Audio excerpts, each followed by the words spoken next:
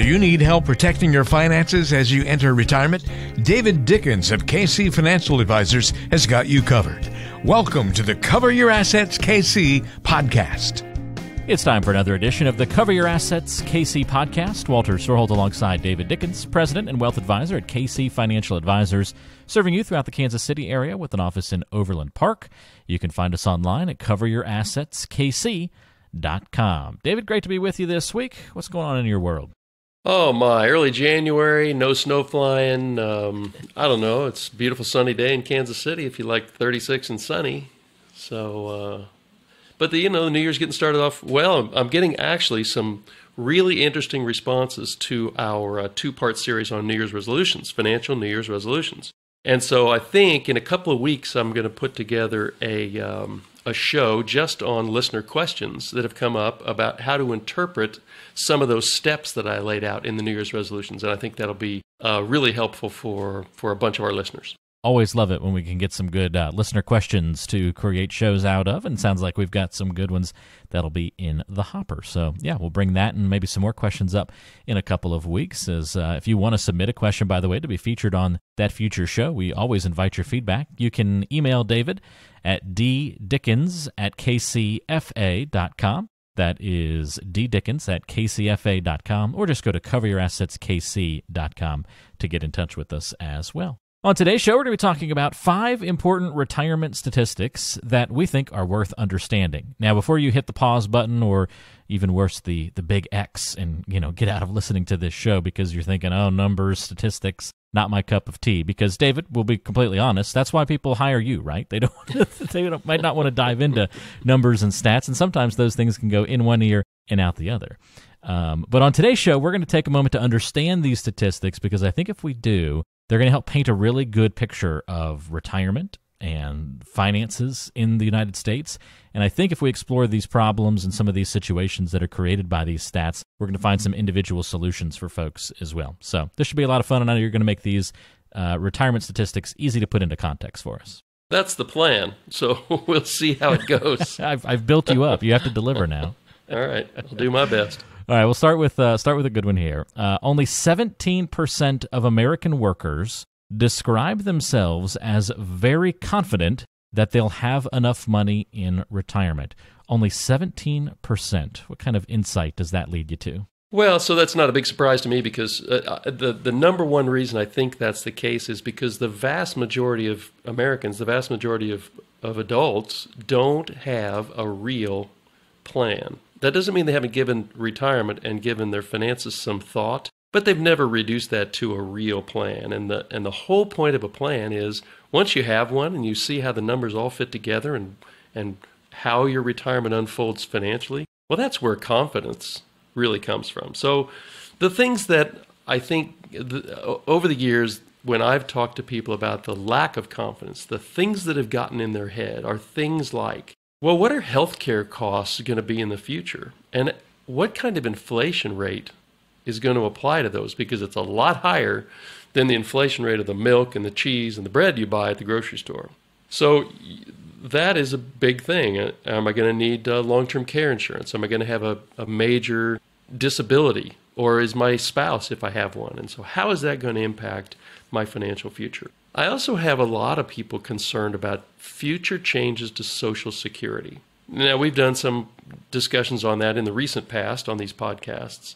My view is that sometime in the next 10 years, Congress is going to have to make some difficult choices, but I don't think that is going to include reducing benefits for currently retired people. 3, 4, maybe 10 podcasts ago, I don't remember, but I'll bet you do, Walter. We did a show where I suggested, here are some things that likely need to happen from Congress to put Social Security back on a firm footing, just like they did back in 1983. So somebody could go back and listen to those, but that causes a lack of confidence when people think, they're going to mess with my Social Security, aren't they? And then the last thing I thought about, there are a million reasons why people might not be confident, but the last one is, in recent memory, in the last 20 years, we can point out 2 market crashes.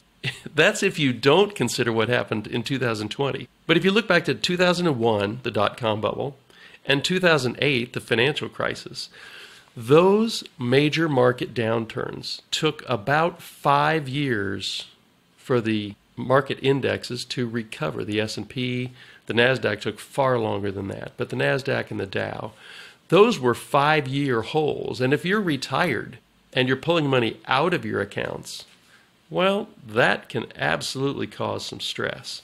So I think that's why if you have a plan and your plan includes things like that, then all of a sudden you do have a high level of confidence.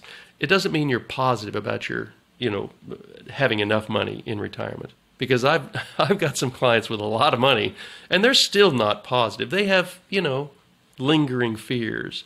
But once you have a real plan that includes what ifs or contingencies for long-term care needs or changes to your income in the future or a market crash or two, then all of a sudden you have a significantly high level of confidence that your money is going to last as long as you do. Well, that's a great point, David. And yeah, that lack of confidence, that leads to a lot of problems. Like with anything in life, you lack confidence in something, you're not going to execute as well as you probably should. And so we need to solve that confidence problem, and more education, better planning can certainly get us there. You mentioned the Social Security episode. I think you're referring to episode 104, which was back in December of 2020. Are you counting on Social Security? Does that ring a bell as the right one you were referring to? That does ring a bell, and I can see that you have already researched it, so I'm confident that is the one.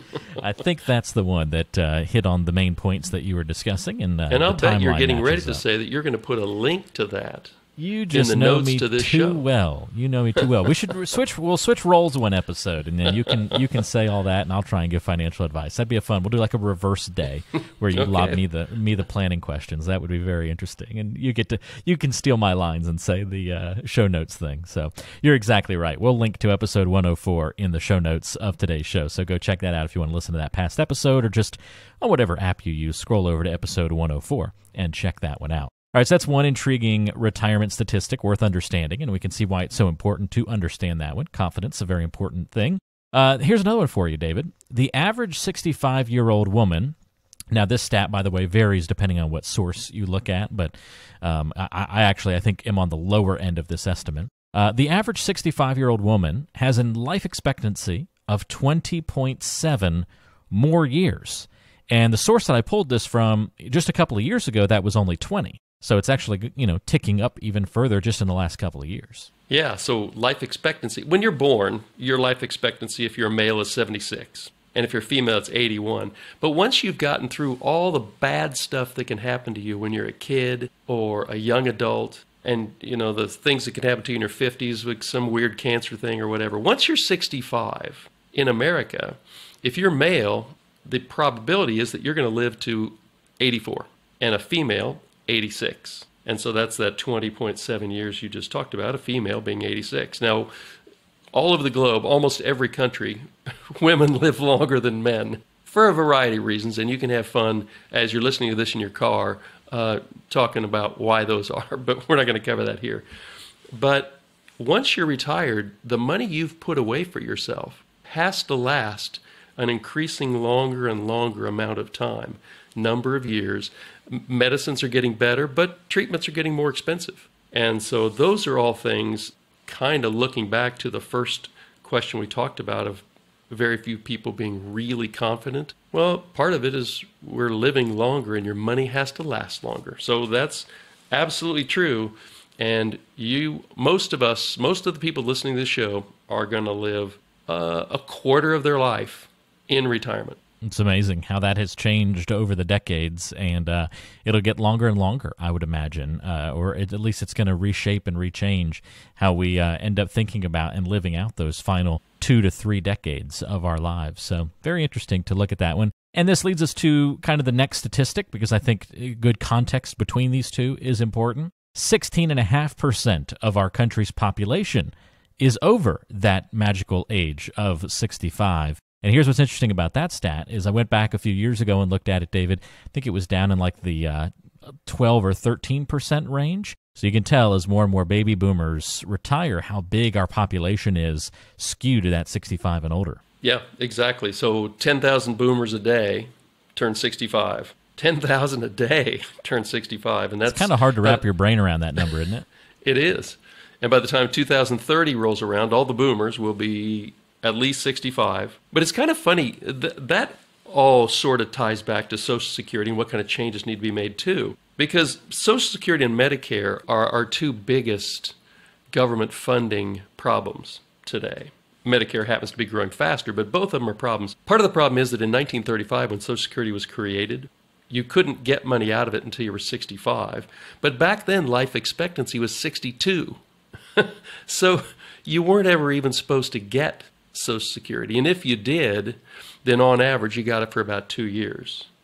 Now, full retirement age is, let's just say, 67. And if life expectancy is 85, kind of split the difference between males and females, well, that is a dramatically different proposition than when Congress and FDR put Social Security into place. So all three of these first three retirement stats are kind of weirdly intertwined together.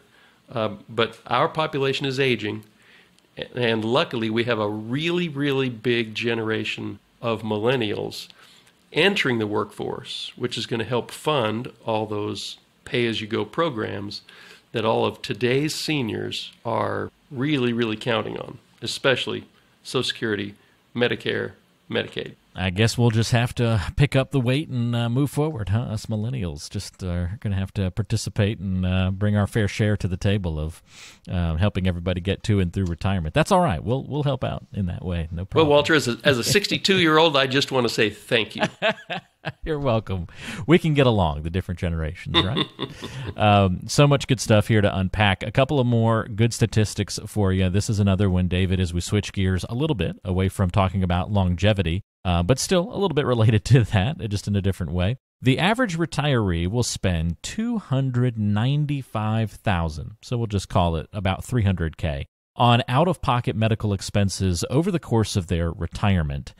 Just 2 to 3 years ago, this stat was around 80,000 lower. So the expectation and the estimates continue to increase for what healthcare is going to cost us. Huge numbers. Yeah, huge numbers. And the growth, I thought, was particularly interesting. But that goes back to the confidence thing of, well, what's it going to cost me when I need it? If you're 65 today and you're going to live to 85, well, 20 years worth of inflation onto what you're spending in medical expenses. And again, medical expenses don't go up at the same rate that bread and milk and gasoline do. They go up at a faster rate of inflation. The other thing I thought was interesting about that statistic was if you happen to be a married couple, well, it's $300,000 per retiree. So your plan as a married couple should probably include maybe $600,000 worth of medical-related expenses over the course of your retirement. And that doesn't necessarily, well, it doesn't include long-term care, because in Kansas, Missouri, right here in the Midwest, it costs you between $80,000 and $100,000 a year for long-term care. The average stay, statistically, once you're in long-term care, you're probably going to be there for 2.5 years. Well, that's almost the entirety of the $300,000. So if you're going to need long-term care, your numbers just got a lot bigger, and that needs to be worked into your plan to give you the confidence that if that happens to one or both of you, if you're a two-person household, that you want the confidence that we're going to be okay if that happens. My initial reaction to that is just thinking of putting myself in the shoes of somebody thinking about retiring and hearing that just a ballpark, I'm going to need $1 million just to keep myself put together through my retirement years and, kind of live out the final couple of years. That doesn't sound that appealing or exciting, and why I saved up all this money my whole life, David. I mean, but at the same, and it's also overwhelming. Like maybe I've only saved $1 million for retirement, or if I've even saved $2 million, you're saying half of that's going to go to that purpose. But that's where you kind of come in and get a little bit more creative in the planning process and finding different ways to, through some overlap and strategic planning, to help fill some of those gaps and holes and make it so that we don't have to just take $1 million of our savings and just let it sit on the sidelines for that one specific, goal of healthcare or long-term care, right? Exactly, because, who knows if you're going to need it, for how long you're going to need it. And living your life in fear of maybe needing a big pot of money to do that, well, it's the fear that will probably cause it. You just don't want to live fearfully. So for a bunch of Americans, it's going to be a big number. For some Americans, they're going to, if you happen to have a spouse at home, well, that spouse is probably going to take care of you for a while. Maybe for the whole time you're needing care and you have somebody come in. So there are cheaper ways to do it than 80 to 100 grand a year. But your stat of basically 300 grand over the course of your retirement for medical premiums, for procedures, and for prescriptions, that's a lot of money. And so that has to be worked into your plan. That's a great point, David. And it's all about the planning process and why you talk to David Dickens about what's going on in your financial life and how you can best prepare going forward. One more stat for you, David, and we can, this is a logical one, I think, to close on. 90% of people over 60 say a written retirement plan is important, but only 20% actually have one. Now, okay, don't go fact check me on that one. I kind of made up that stat, but I'm going to guess that the people that you tend to meet with for the first time and start exploring, and all the folks that you talk to retirement about, I'm going to guess that I'm not too far off anecdotally from your experiences of that dichotomy between saying it's important to be prepared, but then in actuality being prepared. Yeah. So actually, the people that come to see me typically have money but don't have a plan, which is why they're coming to see me. If they have money and a plan, maybe they're a super good do-it-yourselfer. Maybe they've already got an advisor who they're happy with, and there's no reason to come to me. If they don't have any money and they don't have a plan, well, there's no reason to come to see me either. But for people that have done well for themselves but don't have a plan, that's one of the things that a firm like mine can really help you with, again, to give you the confidence going forward that your money's going to last.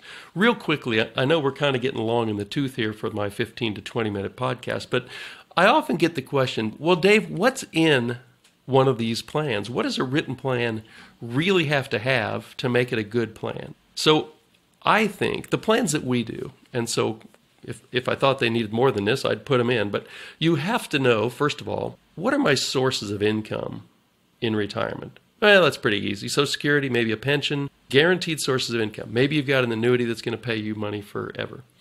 You also need, which the vast majority of people don't have because it feels like a budgeting process, but you have to know in some detail, how much do I spend every month? And when you actually start to monitor that, you also find ways where money leaks out of your checkbook that you really didn't notice it. But you need to know how much income you're going to have. You need to know how much you spend. Hopefully the software you're using understands your taxes. They know where you live, so they know if you're paying Jeff City or Topeka or wherever you live. They know you're paying state taxes at a particular rate and federal taxes. It also needs to include inflation, like we talked about with healthcare, but frankly, all your stuff is going to be more expensive, very likely 5 and 10 and 20 years from now, because we tend to have some inflation. You also need realistic growth rates on your investments. If you put in that my investments are going to grow 8 or 9% a year, compounded forever, I got bad news for you. They're not. And so you have to have some realistic growth rates in there. And then your plan should also include, it should have a place for contingencies.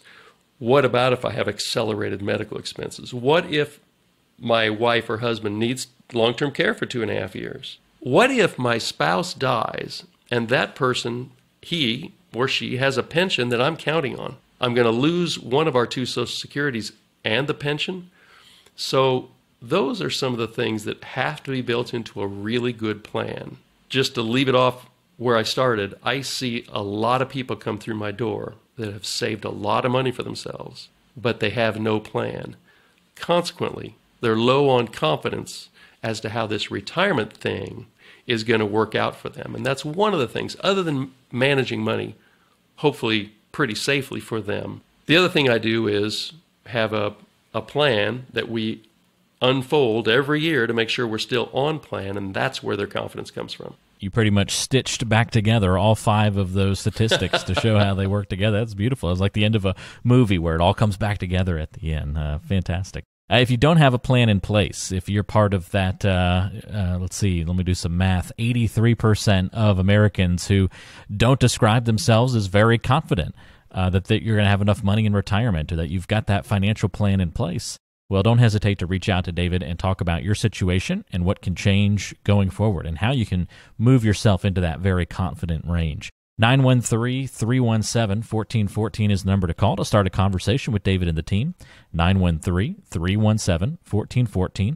Or you can go online to coveryourassetskc.com. That's coveryourassetskc.com, and get in touch with us through the website as well and get your own complete planning review. David calls it this financial CPR. You can certainly have that conversation and walk through that process very easily. Just takes a little bit of action on your part to get the ball rolling. David, thank you for the help on the program today. Enjoyed the conversation, and we've got another good topic on the next show. We're going to be talking about the 3 qualities of money. Little preview for you. Some good basic understanding of financial principles that'll set up anybody, I think, for a solid retirement and financial future. This should be fun. I'm looking forward to it, Walter. All right. We thank you so much for being with us. Thanks for tuning into the show today. We'll talk to you next time on the Cover Your Assets KC podcast. Investment advisory services offered through Brookstone Capital Management, LLC, BCM, a registered investment advisor. BCM and KC Financial Advisors are independent of each other.